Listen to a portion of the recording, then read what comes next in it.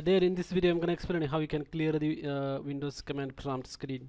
So let's say I execute one command here, and then to clear the screen what you have to do is you have to execute this command called the CLS and hit enter. So as you can see, command is the Windows command CLS has cleared the output. So if you like this video, hit like button. Thank you. Hi friends, if you find this video useful, please hit like button, and for more videos please subscribe to my channel, and also visit www.softforce.org for more tutorials and updated videos. Thanks for watching my video.